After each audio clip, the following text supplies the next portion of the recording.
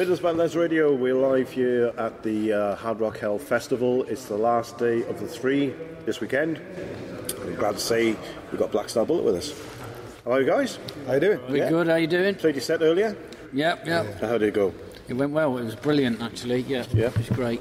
Felt good, there was a lot of people there, they enjoyed it, so yeah, all good. Yeah. So what would you say is your musical sound that you bring to a gig?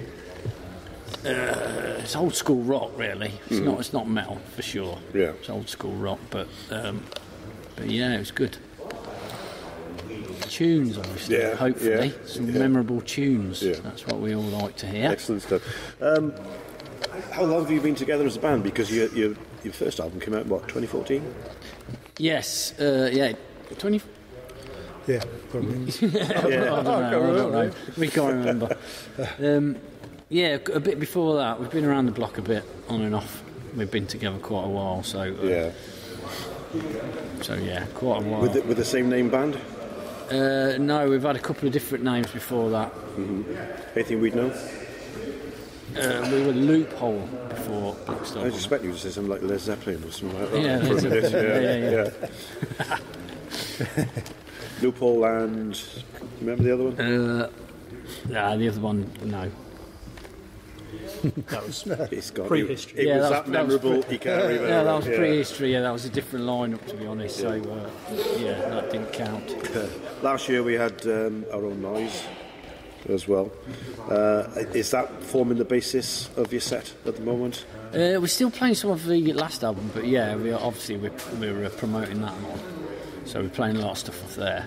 But we still play some of the old stuff because people, when we talk to people, they ask us to play them. So it's part of the band. As such. Yeah. Why not? Have you got anything lined up for any new material? Do you get a chance to get together as a?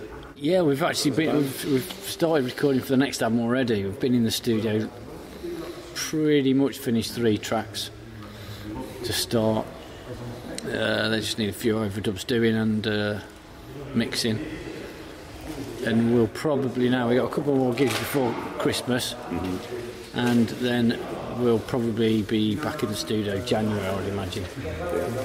Or finishing them off and probably starting some new ones. You've got the gigs, as you say, before the end of 2018. Have you got anything penciled in for 2019?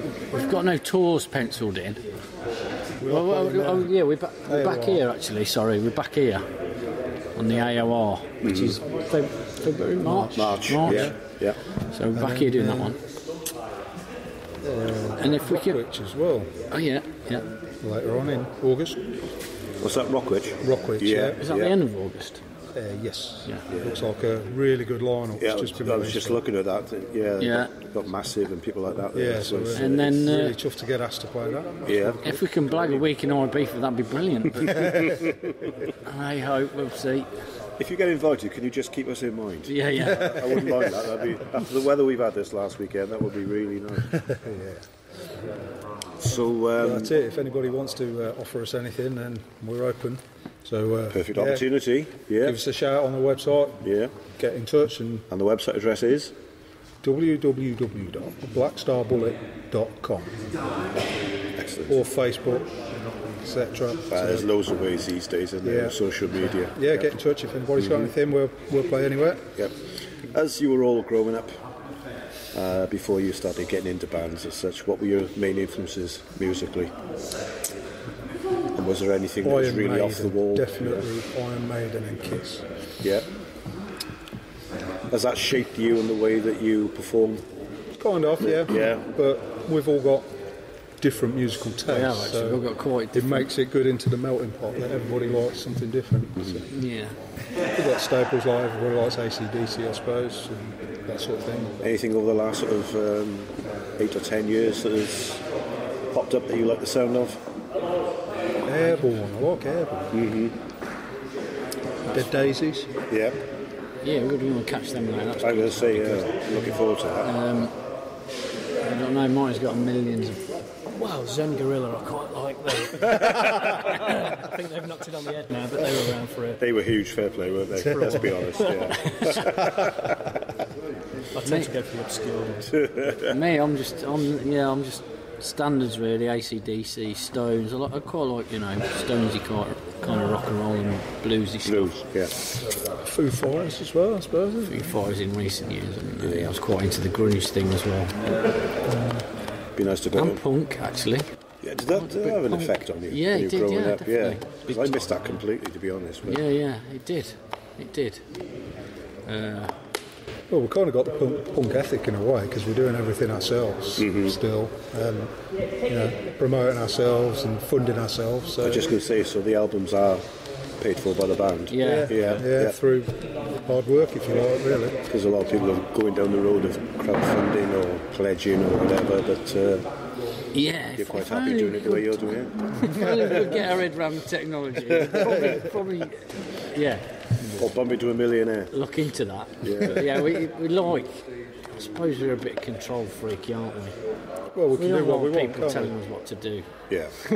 Where to be. Just the fans, basically. Yeah. But we still love doing it, and we love creating stuff. And Which do you prefer? Being in the studio or performing live on stage? well, they're two different things. It's like same as being an actor in it and doing theatre and telly. It's completely different. Definitely on stage for me. But they got pros and cons, both of them. Yeah, I like both for different ways. You obviously get a massive instant buzz on stage in places like today, where you've got a good crowd and you can see that they like what you're doing. That's obviously brilliant. That's massively You can brilliant. feed off that as well. Yeah, It's very cliched, but you do. Yeah. It gets you really buzzing. And the studio's different. It's a different thing. It's just obviously a slower process. Do you get a buzz, so to speak, when you sit down and you write a song, and you can obviously watch it from the beginning to the definitely. finished article? The creative process before the studio, that's another buzz itself. That's In rehearsals, Equally as good. when someone new comes in and we all start messing about with it. somebody's got 2 or 3 chords and 3 lines of music with lyrics. Cheers, man. All of a sudden you can get a whole song out of it, and we all have input into that. Yeah. Is there any one of you who's the main songwriter? I think Andy really, who's actually able at the minute, he's busy gathering inspiration. Is that what he's doing? He's out there somewhere. At the bar, I think. He's at the bar gathering inspiration. Listen to conversations. Yeah. Yeah, so it's mostly Andy. I come up with some as well, but he brings them in. But I think it's important that we all have. I think the reason we've stuck together so long is because we all put input into it, into the songs, and that's what It makes it everybody's song rather than just one person. And I think no one. I know I wouldn't anyway. I wouldn't just do it if it was someone bringing a song in and saying, "This is your bit. Play this." Right.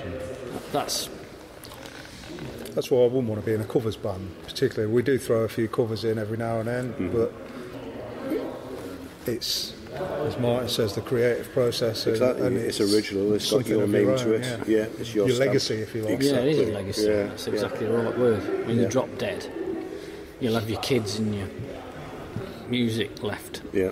That's about it. Very deep, very deep. Well, it's true, isn't it? It's like, if you do something creative, that's what you've left. Yeah. And on that sombre note, thank you very much indeed, guys. Really appreciate it. I'm hoping I don't die any time Well, not in soon. the next sort of couple of hours. No. Midlands Radio live from Hard Rock Hell with Black Star Bullets.